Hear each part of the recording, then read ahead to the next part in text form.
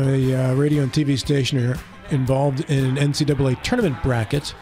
And if you'd like to take part in that, just snapshot that QR code. It'll take you to the link where the bracket is. And the gifts, the prizes this year, 4 $25 gift cards to Mother Shucker's Restaurant. And the first place, you get a trophy. And the lovely Donna, Honest Donna, her company's doing the trophy. Trophies Plus there, too. So that's all via the QR code you see right there if you want to be a part of the NCAA tournament brackets, which the play-in game started yesterday, but those don't count in the greater sense of the 64 on the bracket. Yeah, but what about Virginia last night? They got bombed. Sorry. I thought you were a Terps fan. You should be happy about that. Yeah, I do like Maryland Terrapins, but everybody, since Virginia won the national championship a couple of years ago, everybody kind of, at least I think of them having a good, solid team. Yeah, but then they've been early out. They've been early out, but last night they were humiliated, something like 25, 30 points by Colorado State. Shows NCAA tournament, it's anybody's game, man. Yeah, it is. Right? A lot of parity this year. I was devastated. You didn't even know they played. Our next guest, by the way, Delegate Adam Burkhammer. He joins us via telephone. He is a Republican candidate out of the 64th. That's Lewis County. Adam, good morning. Thank you for joining us once again on the program. Yeah, good morning, guys. Thanks for having me again. Appreciate it. Adam joined us last year, in fact, and Mr. Hornby highly recommends you as an expert on the foster care crisis in West Virginia, Adam. And I know you have firsthand knowledge of foster care. Can you tell our audience your history there? Yeah, so foster parents started in 2020, and we were blessed to be able to adopt our first placement. And so my wife and I, we do mainly babies is what we've have kind of specialized in fostering where we wanted to help. And so our little girl, we got her at the hospital, and she just turned 4 a couple weeks ago. And since then, we've continued to keep our home open and continue to foster from there, and have had several other babies and kids with us. Some have went back to their families. Others have went to other families, but have just continued to stay active in it. Just want to help any way we can, want to serve our community any way we can.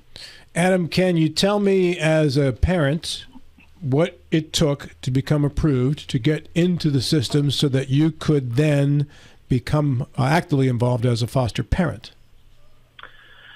So, yeah, It is a little, I shouldn't say lengthy, but it will take a little bit of time. So there are some classes you have to take. They want to get you prepared for what you're getting into. Obviously, we're getting children that are coming out of abuse and neglect situations. So you need to be prepared for what you're getting into there, dealing with that type of trauma. So a lot of different classes, a lot of different information you're going to gather there, as well as they're going to do a home study on your home to make sure you've got room for the children. You've got it's a safe environment for them. I'm thinking of the simple things like you've got to put all the safety plug-ins in your outlets, and you've got to have all your chemicals stored in a locked cabinet, and some of those things just to protect any children that would come in there. And then there's some other things like getting a health check for you and your children and your spouse and everybody in the house. So they're going to check you out, make sure you're healthy and able to care for children when they come in. So the state does a pretty good job making sure that if they're going to place a child in your home, that you're capable of taking care of them. Typically, in the system, how long will a child be placed with foster parents? Well, that's a good question, and that varies. Every case, when you get into the foster care, you're going to see it's complex in its own unique way. So the shortest amount that child can stay with you prior to adoption is 6 months. So you can foster for 6 months and then turn right around and adopt that child. Some can be shorter. We've had children in our home for just 3 or 4 weeks while they were transitioning maybe to another family member. They just needed a safe place for a little bit. And then others may last 2 to 3 years, depending on the case and how it's progressing along. So what they'll do is they don't just automatically remove a parent's rights to their child.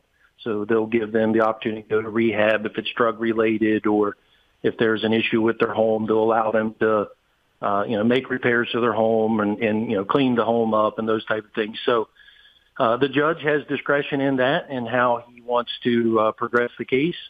And some can be, like I said, fairly short. Some can be rather lengthy. And Adam, a couple of years ago when we were looking for more foster parents in the state, the subject of compensation for foster parents was brought up, and that it was lacking severely in the sense that we weren't even covering the expenses of these kids with what we were reimbursing foster parents for.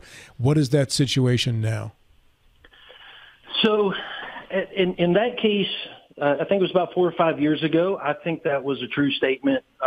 So there was a lot of work done prior to me even coming into the legislature to get that compensation rate up. And there was even a little bit of a restructuring where now we use child placing agencies. So private business helps find homes, and essentially those resources are funneled through that private business back into the foster family. So that structure's changed a little bit. The finances were increased then. I will say, though, I think we all realize the inflation that has hit us over the last 12 to 18 months.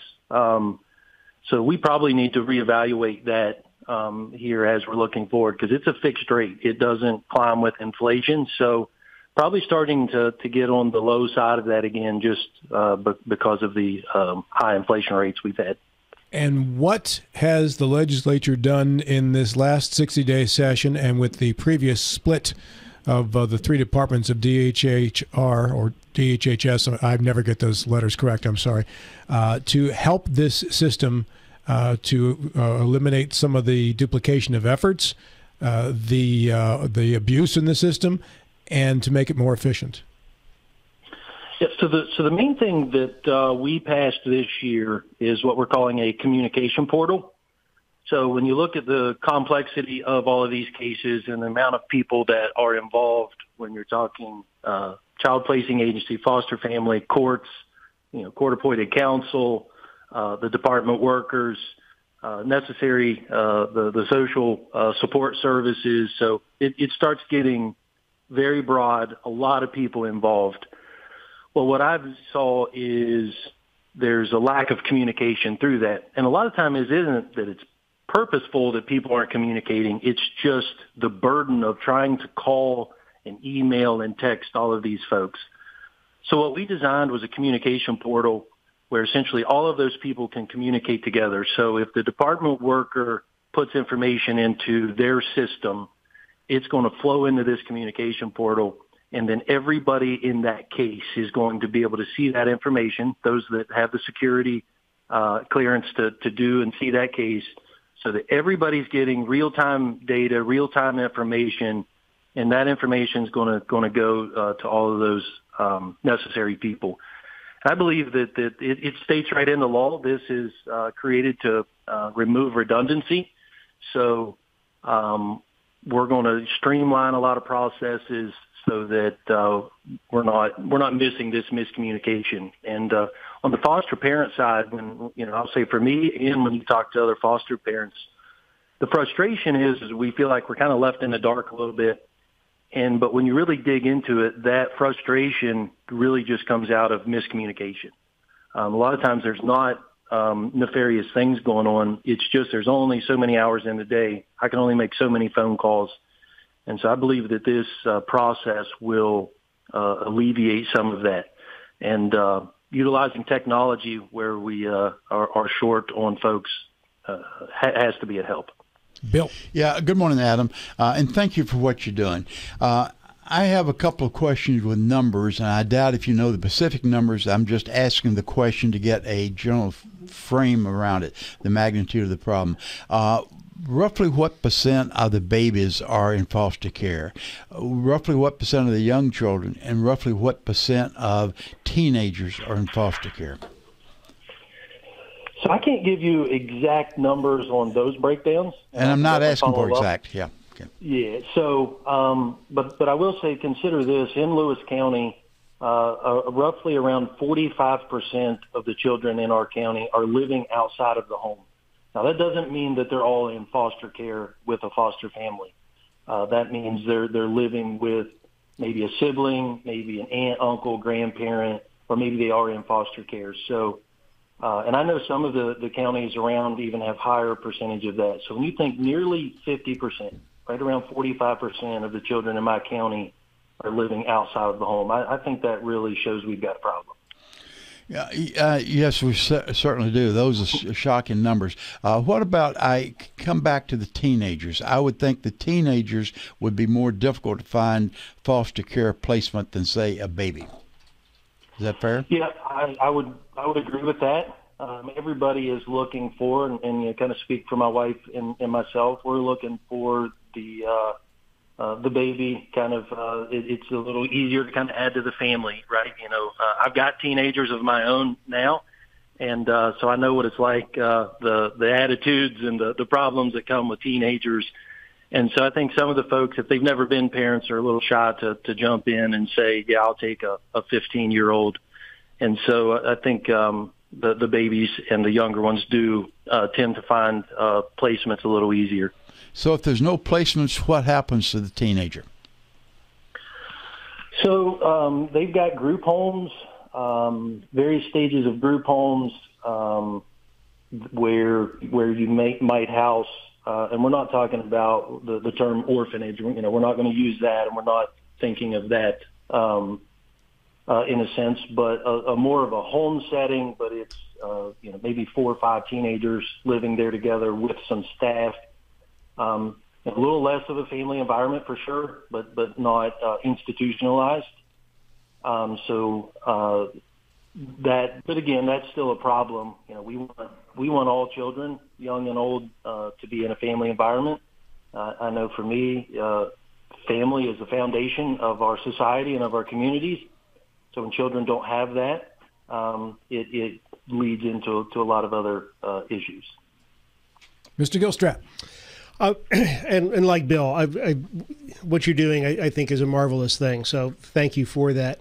Walk me through the process of when in a forceful removal of whether it's a baby or an adolescent or whatever, where mom and dad are arrested, whatever initiates this event, and the child is taken by social services or by the police or whatever, separated from the family. Then what? I mean, like right at time 0, what is the process? Yep. So CPS begins a search to a matching family, and a lot of times what they want to do is try to keep that keep that child somewhat in the same environment it's used to. So if they can find a family in the same school district, living in the same community, they will. And so they'll start with what they call kinship. So they want to find a relative in the area that can take the child. We move on from that relative to what we call fictive kin, which is maybe a school teacher, a coach, a neighbor. So it's not blood relative, but it's still they're familiar with the child.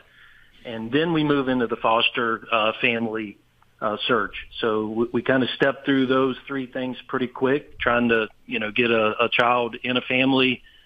And sometimes they'll be short term. So you might find a foster family that'll say, hey, can you take this child for this week while I look for family, look for kinship?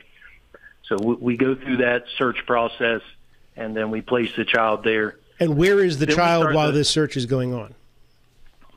Normally they will just remove the child from the home, and a lot of times come to the local DHHR facility. They've got a kind of a waiting area and a play area kind of set up so that they can get them out of the abuse and neglect environment to a safe environment while they're working through this process. And then if it turns out that Uncle Charlie or whoever is the relative says, sure, I will take them in. Does that relative go through the same kind of background check and facility check that a regular foster family would go through to make sure that it's a safe place and that sort of thing? Yes. So they'll do some short-term work. So you're you're spot on. We're going to do a background check. We're going to check the home, make sure they're safe. Really on a quicker basis and get the child placed there. Then after that, in the family kinship side, then they go through more of a certification process like the foster family. So the foster family does everything on the front end. The kinship family does everything kind of post-placement to kind of get them up to speed on what they're getting into. Adam, the drug epidemic in West Virginia and our neighboring states have placed a severe pressure on the family and family structures, and there's probably a lot more children that needed foster care. Has the flip side, has the other side of the equation, the individuals that were willing to take in a foster care child, has that increased proportionally? I'm going to say no. The drug epidemic seems to not be slowing down, and the foster families are not keeping up with that. So there's definitely some work that needs to be done there, and I'll say that really kind of across the board. I tell everybody we need people. So the CPS, the department. They're short-staffed. Now, Commissioner Jeff Pack's been doing a good job lately. His recruitment retention plan that he's put forth has been bringing fruit to the table, and his vacancy rate is dropping. So we're doing a really good job there. We don't have enough support services, counselors, those type of folks in the communities that can help deal with this trauma, deal with children. It's not in our communities either. We don't have enough court-appointed counsel. So those are called guardian ad litems. Roughly about 6,000 kids in care in the state of West Virginia. We have 159 individuals that are practicing guardian ad litem work that are representing these children in court. And then we do go to the foster families where we just don't have enough families and enough homes that are open for it. So we've got a manpower crisis from CPS all the way through the process. Rob had asked a question earlier about the appropriation from the legislators toward this issue. There's been a lot of press, and I think appropriately so, the state's desire to keep a balanced budget or to a flatline budget. Is this coming back to bite the foster care portion of our community? I think it's starting to. I would agree. I want to be fiscally conservative in everything that we do, and there's obviously, I think we could all sit and say there's wasteful spending, probably on the state level as well as the federal level, and there isn't one of us that thinks we're not paying enough taxes, right? We all feel like we're overtaxed, but we do need to prioritize how we're spending that tax money, and I believe that our children should be at the top of that list, and so we've really got to capitalize on taking care of our kids. That's our next generation of our communities, our society, our country, and so we really got to make sure that we're putting that at the top of a priority. And there's probably maybe some other programs. I'm not saying raise taxes by any means, but there's probably some programs out there that could be cut to ensure that we're getting these children and their families the resources they need. And I think that the key to fighting the foster care crisis is, and I'll say for me, my focus has been on the back end a lot as a foster parent. I want to fix everything from the foster parent side, but really the key to fixing this entire problem is, and you've already alluded to it, is fighting the substance abuse crisis that we've got going on. This epidemic It's flooding our societies, our children, our schools. Everything that we're doing is impacted by that. And so we got to make sure we've got the adequate funding and resources on the front end of things to fight the drug epidemic, to give families the resources they need prior to there ever being a CPS issue, abuse and neglect issue, and not just kind of trying to put the Band-Aid on it on the downstream side. Delegate Adam Burkhammer, our guest here on the program. If you're just tuning in and wondering who that voice belongs to, go ahead, John. Probably 15 or 20 years ago, I did a lot of research on this issue for a book I was doing, and excuse me, and I found that one of the barriers to entry for parents who, for whatever reason, wanted to get into the foster care or adoption, one of the barriers to entry was at that time there was a rash of judgments from judges that were reestablishing biological parents' parental rights 5, 6, 7 years after the foster parents had taken charge of the children. And the biological parents had either gotten straight or sober or whatever it was. And these parents who had obviously bonded with their child then had to give it up. I don't know if you remember those cases or not. Is that still a problem within the system? Not to that length. I don't have the stats in front of me, but you're probably looking at nothing is really going to run beyond that 3-year mark.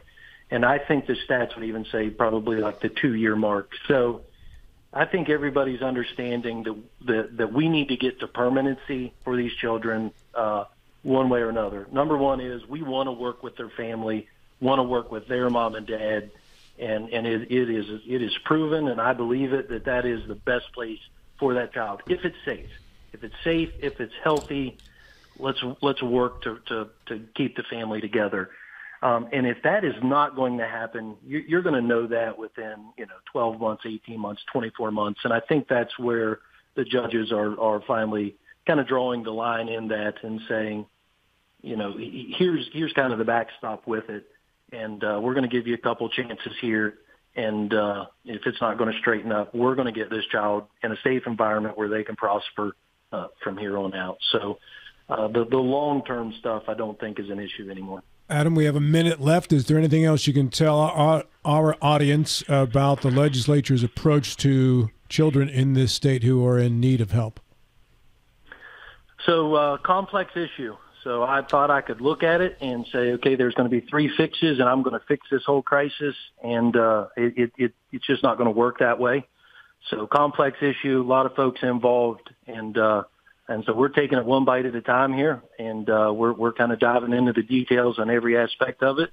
And if anybody's got any thoughts or ideas that they'd like to share with me on their respective role in it, please look me up on the legislative website, shoot me an email. Love to discuss with you because it's going to take us all to fight this. Are you optimistic about solving the problem?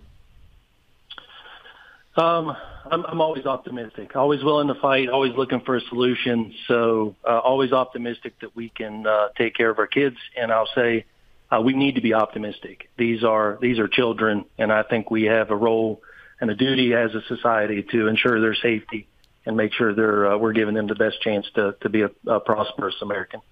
Adam, thank you so much for your time this morning. Greatly appreciate it. Nicely done. Okay, thanks, guys. You bet.